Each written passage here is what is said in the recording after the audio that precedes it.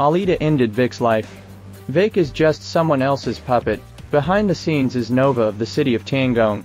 And at this moment, Dr. Dyson Ido called and told Alita that Hugo climbed along the pipe to the Sky City.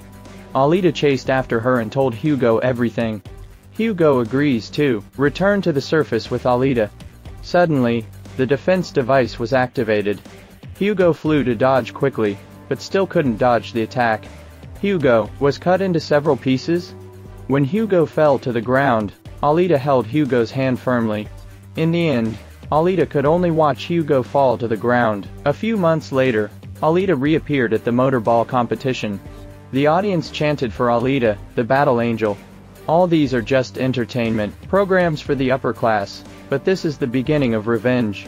Alita raised the steel knife above her head, pointing directly at the city in the sky, as if to say, "Wait for me to come."